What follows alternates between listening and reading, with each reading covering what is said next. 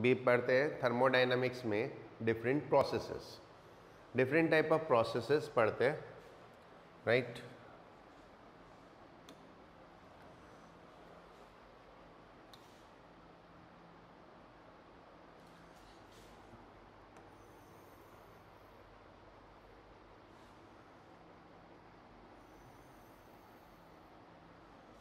मैं एक टेबल बना रहा हूं, इसमें सारे प्रोसेस की डिटेल आ जाएगी, सब details.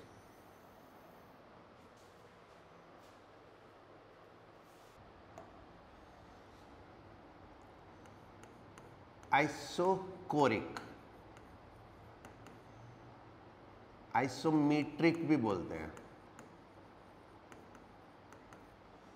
Then isobaric, isothermal and adiabatic. ये चार प्रोसेस हम डील करते हैं। इसके अलावा जो भी प्रोसेस होता है that is called as polytropic process, उसको हम पॉलीट्रॉपिक प्रोसेस बोलते हैं।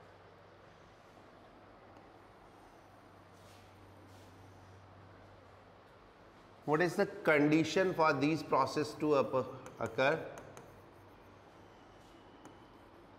No change in volume. Volume में कोई चेंज नहीं होगा। We can write in other way, volume is constant. Isobaric, pressure is constant. Isothermal, temperature is constant. Adiabatic, no heat is supplied to the system. Adiabatic में कोई heat supply नहीं करते हम system को। सो इन चार प्रोसेस की ये कंडीशन हो गई। आइसोकोरिक वॉल्यूम, ये कांस्टेंट वॉल्यूम प्रोसेस हो गया। आइसोबारिक कांस्टेंट प्रेशर प्रोसेस हो गया। Isothermal constant temperature process and adiabatic no heat is supplied. Then आता है equation of state, how the state change, that is P by T is equal to constant। आप लोग साथ साथ बना लो इसको। V by T is equal to constant। PV is equal to constant। Then PV gamma, gamma is adiabatic constant, तो PV gamma is equal to constant। Then P, क्योंकि ideal gas equation है, P की जगह nRT by V लिख दो, ठीक है। V की जगह nRT बाई P लिख दो, तो अकॉर्डिंगली और दो इक्वेशन बन जाएंगी। TV gamma minus 1 is equal to constant, P1 minus gamma T gamma is equal to constant. सो इन तीन में से आप कोई भी यूज कर सकते हो। Then indicator diagram. Indicator diagram is nothing, that is a PV diagram.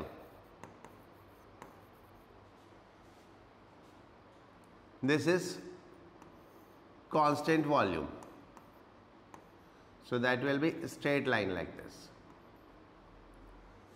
This is constant pressure, so that will be like this. This is constant temperature, so it will be like this. And the adiabatic, what is there in the adiabatic? It appear like isothermal, but actually there is a difference, वो मैं बाद में बताता हूँ। adiabatic में indicator diagram का slope ज़्यादा होता है। Then slope of PV curve, slope of PV graph. This is infinite. This is 0. This is minus P by V. This is minus gamma P by V. Slope को in fact हम लिखते हैं dP by dV. In any case slope is dy by dx, यानी y axis पे जो parameter है और x axis पे जो पैरामीटर है। So that is what. Then work, heat and internal energy. Work done, 0 because no change in volume. P delta V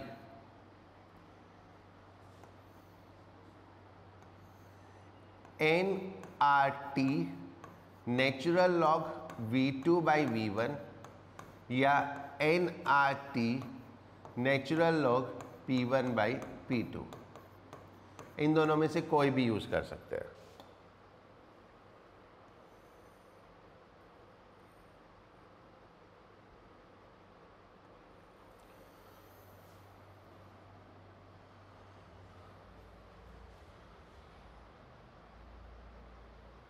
Then adiabatic process. Adiabatic process मैं अभी बताता हूँ.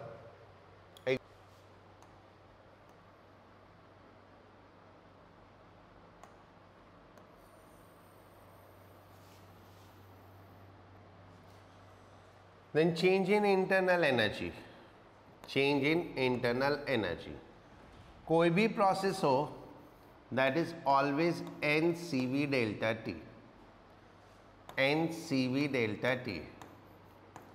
And this will be 0 क्योंकि इसमें temperature change ही नहीं हो रहा और इसमें NCV delta T. Right? Then heat supplied. Heat supplied.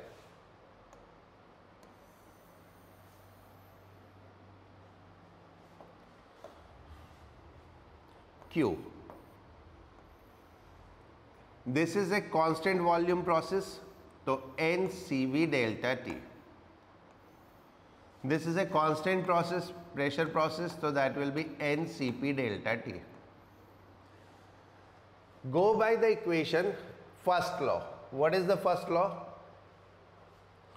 The first law says Q is equal to delta U plus W. तो इस केस में डेल्टा U 0 हो गया तो Q is equal to W. तो heat is equal to W. Now in this case Q is equal to 0.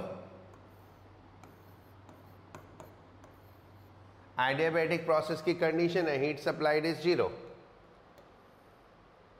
When heat supplied is 0, then here Q is equal to delta U plus W, and this is what? 0. ये तो 0 है, तो W is equal to minus delta U, and minus delta U कितना हो गया? Minus NCV delta T. Right?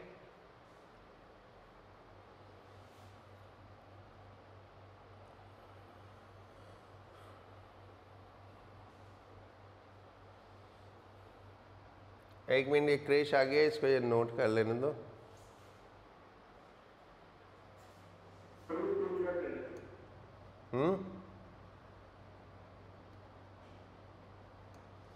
क्या बोल रहे?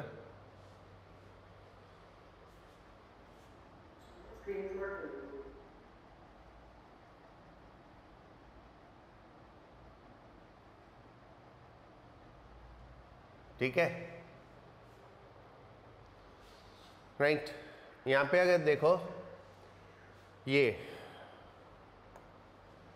This slope and this slope, which slope is greater? Adiabatic process में स्लोप ज़्यादा होता है. कितना? गामा टाइम्स स्लोप होता है. तो अगर हम इंडिविजुअली देखेंगे ऐसे तो बहुत ज़्यादा फर्क नज़र नहीं आता, बट अगर हम on A same graph observe करेंगे, ऑन ए सेम ग्राफ, तो it will be something like that. Let's assume same state से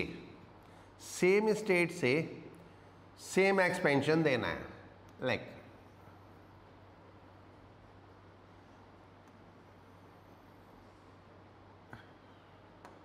ये P, ये V, ये मान लो V1 है, ये V2 है.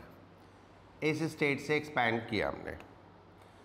इस स्टेट से एक्सपैंड किया, then this is one of the process and this is another process. This process is isothermal and this process is adiabatic. So on the same graph you can identify जो adiabatic graph है उसका slope ज़्यादा होता है. Now if I calculate the work, so for the same expansion work is represented by area. So for the same expansion work done in adiabatic process is less than work done in isothermal process, क्योंकि ये वाला area ज़्यादा है. Isothermal graph के नीचे का area ज़्यादा है, एडियाबैटिक ग्राफ के नीचे का एरिया कम है. तो for same amount of expansion isothermal में हमें वर्क ज़्यादा मिलता है, एडियाबैटिक में कम मिलता है. आइसोथर्मल में हमें वर्क ज़्यादा क्यों मिलता है? क्योंकि जितना हम हीट सप्लाई करते हैं वो सारा का सारा वर्क में कन्वर्ट होता है. According two equation Q is equal to delta U plus W. हमने जो हीट दिया वो सारा का सारा वर्क में गया. While in adiabatic process we are not supplying the heat. Heat हम सप्लाई नहीं करते, तो जो प्रोसेस की, जो सिस्टम की इंटरनल एनर्जी है वो वर्क में कन्वर्ट होती है. So that is the basic difference between the isothermal process and the adiabatic process when observed on a PV graph. एक PV ग्राफ पे अगर हम देखें तो स्लोप ऑफ एडियाबैटिक कर्व कितना है? Slope minus P by we, and इसका slope कितना होता है? Minus gamma P by we. So this slope is gamma times greater. Right, समझ में आ गया?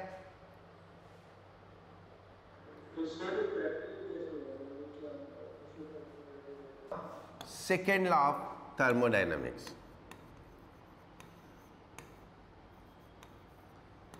Second law of thermodynamics is basically says that हम पूरा का पूरा वर्क तो हीट में कन्वर्ट कर सकते हैं, but whole of the heat can not be converted into work.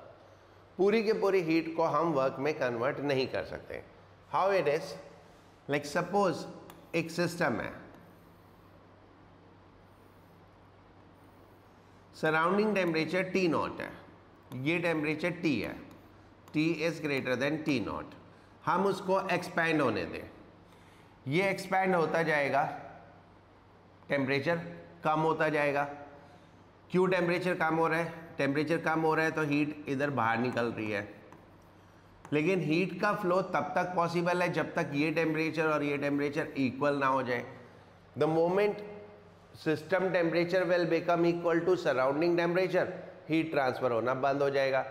तो हम किसी भी ऑब्जेक्ट को सराउंडिंग से ज़्यादा कूल नहीं कर सकते अपने आप, और क्योंकि हम सराउंडिंग से ज़्यादा कूल नहीं कर सकते तो जितना सराउंडिंग टेम्परेचर है उतना टेम्परेचर तो रहेगा ही सिस्टम का, तो उतनी हीट सिस्टम के अंदर बची रहेगी. तो सिस्टम की पूरी हीट को हम कभी भी वर्क में कन्वर्ट नहीं कर सकते. सम of the heat will always left into the system. That is because heat can not be transferred from low temperature to high temperature without any external effort. Now अब आप बोलोगे रेफ्रिजरेटर में तो होता है. रेफ्रिजरेटर में हम एक्सटर्नल वर्क करते हैं in the form of electricity. Electricity से कंप्रेसर चलता है और वो कंप्रेसर एडिशनल वर्क करता है, तो हम हीट को लो टेम्परेचर से हाई टेम्परेचर पे थ्रो कर पाते हैं. बट अपने आप हीट कभी भी लो टेम्परेचर से हाई टेम्परेचर पे नहीं जाएगी. तो किसी भी सिस्टम को अगर हम हीट देते हैं, it will expand and cool down, but it cannot cool down below the surrounding. So that is what is in basic sense the second law, that whole of the heat of a system cannot be converted into work. इसको हम different statement से represent कर सकते हैं. जैसे कि किसी भी इंजन की efficiency 100% नहीं हो सकती. क्यों? क्योंकि हीट पूरी की पूरी वर्क में कन्वर्ट नहीं होगी, तो एफिशिएंसी 100% नहीं हो सकती. सेकेंड, हीट का फ्लो, हीट अपने आप लो टेम्परेचर से हाई टेम्परेचर नहीं जा सकती. तो ये सेकेंड लॉ को हम डिफरेंट स्टेटमेंट में रिप्रेजेंट करते हैं. Right? Now heat engine, heat engine क्या है? It convert heat into work, ये हीट को वर्क में कन्वर्ट करता है। इसमें एक source of heat at high temperature, इससे हम हीट लेते हैं से Q1, देन कोई सिस्टम में, मतलब कुछ टेक्निकल सिस्टम ले लो, मैकेनिकल सिस्टम ले लो, कुछ भी ले लो, उस हीट से हम कुछ वर्क ले लेते हैं। दैट इज़ व्हाट, एक सिलेंडर ले लो, उसमें हमने गैस डाल दी, वो एक्सपैंड हो गया तो वर्क में कन्वर्ट हो गया। सो इन जनरल हमने सोर्स से Q1 अमाउंट ऑफ हीट लिया, उसका W पार्ट वर्क में कन्वर्ट हो गया। बाकी जो बचा Q2 part, that goes to sink. Sink is what? The surrounding, और सिंक का अपना कुछ टेम्परेचर होगा, that is T2. So here it is T1 is greater than T2. So engine takes heat from the high temperature, convert part of it into work, and remaining heat is rejected to the sink. तो अगर हम इसकी efficiency calculate करें, efficiency is what? Output upon input. Output is our work and input is heat जो हमने दी Q1, this was Q2, and work is how much? Q1 minus Q2. The work is Q1 minus Q2 by conservation of energy. Q1 में से W work चला गया, Q2 बच गया, तो Q1 minus Q2 is work. So accordingly we get efficiency is equal to 1 minus Q2 by Q1. 1 minus Q2 by Q1. एक होता है कार्नोट इंजन। कार्नोट इंजन क्या होता है अभी मैं डिस्क्राइब करूंगा, अभी फॉर द टाइमिंग नोट कर लो। फॉर कार्नोट इंजन या for Carnot cycle, Q2 by Q1 is equal to होता है T2 बाई T1, यानी the ratio of heat is equal two ratio of temperature. So efficiency of Carnot engine हो जाती है 1 minus T2 by T1। So Carnot engine के लिए efficiency ये हो जाती है। हमारे सिलेबस में कार्नोट इंजन ही है, तो this formula become more important, right. ये बेसिक है, 1 माइनस Q2 बाई Q1, और अगर कार्नोट साइकिल है तो ये सीधे 1 माइनस T2 बाई T1 हो जाएगा। दैट इज कंडीशनल और दिस इज यूनिवर्सल। ये हमेशा अप्लाई होगा, ये सिर्फ और सिर्फ कार्नोट साइकिल के लिए अप्लाई होगा। ओके, ये एक बार नोट करो।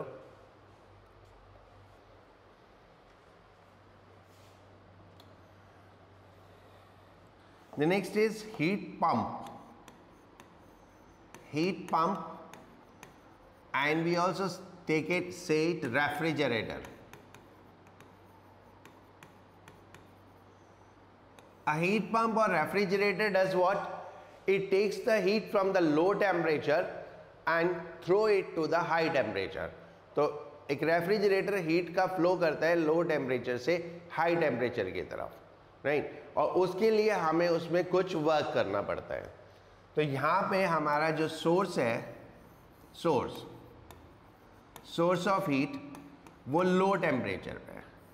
इससे हमने Q1 अमाउंट ऑफ हीट लिया, then some process is involve and we need to do some work W, and the heat is then rejected to sink, and the sink is definitely at high temperature. So it is T2 greater than T1, right? Heat engine में हम coefficient of performance calculate करते हैं। Coefficient of performance,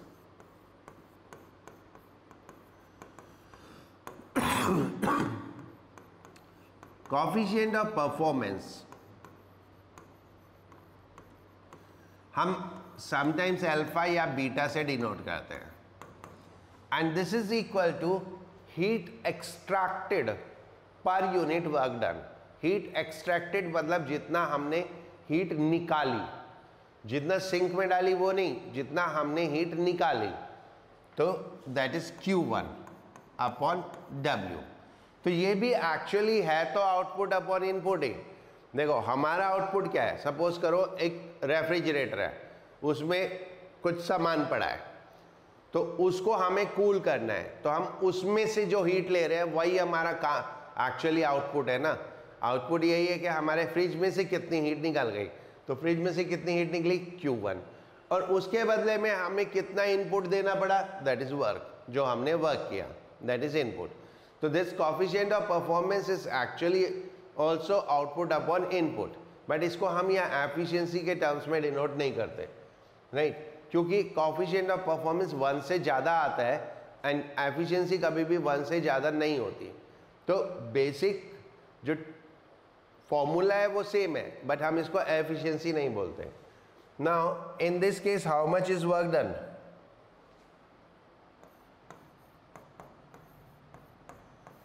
Q2 minus Q1, Q2 minus Q1, so that is coefficient of performance, Q1 upon Q2 minus Q1. If we look this for Carnot cycle, अगर Carnot cycle के लिए देखें, Carnot cycle के लिए वही Q2 by Q1 हो जाएगा, T2 by T1। तो हम इसको लिख सकते हैं coefficient of performance will become T1 upon T2 minus T1. So that will be the coefficient of performance for the Carnot cycle. Right? ये नोट कर लो। Yes, sir.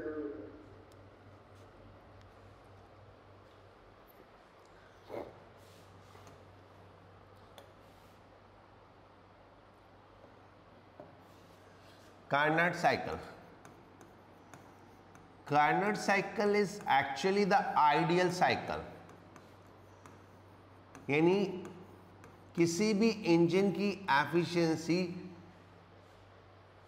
इससे ज़्यादा नहीं हो सकती, यानी that is maximum efficiency cycle. इस cycle पे जो भी इंजन रन करेगा उसकी एफिशिएंसी मैक्सिमम होती है। So that's why it is called ideal cycle and further it is also hypothetical. ये प्रैक्टिकली पॉसिबल नहीं है, प्रैक्टिकली पॉसिबल नहीं है। फिर क्वेश्चन आता है कि फिर हम यूज़ क्यों करते हैं? नहीं, we always take an ideal system और हम ऐसे सिस्टम क्रिएट करने की कोशिश करते हैं जो क्लोज टू आइडियल सिस्टम हो जाए। तो हमारा स्टडी हमेशा आइडियल से शुरू होता है, दैट दिस इज़ आइडियल, तो हम आगे फर्दर जो भी काम करें वो क्लोज टू आइडियल हो, तो इसलिए हम आइडियल साइकिल पढ़ते हैं। इस साइकिल में 4 प्रोसेस होते हैं, इस साइकिल में 4 प्रोसेस होते हैं।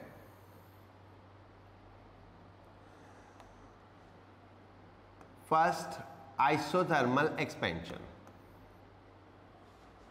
पहला process isothermal expansion. Then second process adiabatic expansion.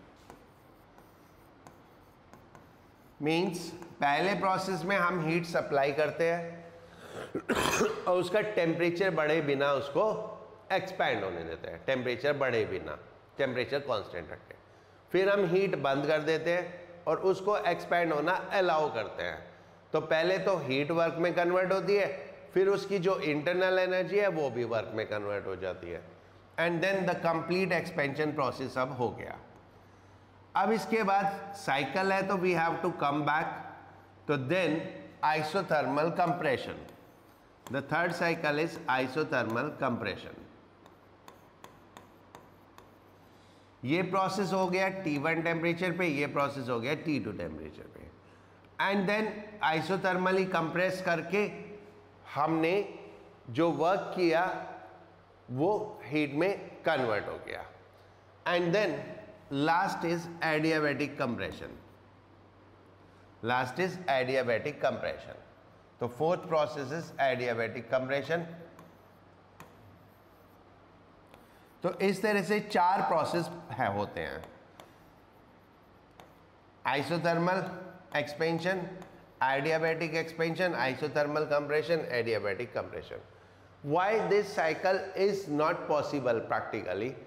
क्योंकि isothermal process में heat transfer होता है, isothermal process में heat transfer होता है temperature constant रखने के लिए, तो हमारी जो बाउंड्री है वो कंडक्टिंग बाउंड्री चाहिए, यानी जो हीट कंडक्ट कर सके।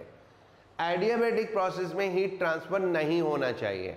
एडियाबैटिक प्रोसेस की कंडीशन होती है हीट इज इक्वल टू 0, तो हीट ट्रांसफर नहीं होना चाहिए, तो हमें ऐसी बाउंड्री चाहिए जो हीट ट्रांसफर ना करे, यानी नॉन कंडक्टिंग बाउंड्री चाहिए। तो हम एक सिस्टम को या तो कंडक्टिंग बना सकते हैं या नॉन कंडक्टिंग बना सकते हैं, बट एक सिस्टम ऐसा हो कि वो कंडक्टिंग भी हो जाए और नॉन कंडक्टिंग भी हो जाए तो वो पॉसिबल नहीं है, इसलिए ये साइकिल प्रैक्टिकली पॉसिबल नहीं हो पाता। Otherwise everything would have been running on this cycle, क्योंकि इस साइकिल की एफिशिएंसी सबसे ज़्यादा होती है। In this cycle heat is directly proportional to temperature. In this process we supplied heat Q1, in this process heat rejected is Q2. So Q2 by Q1 is equal to T2 by T1. T2 by T1, right?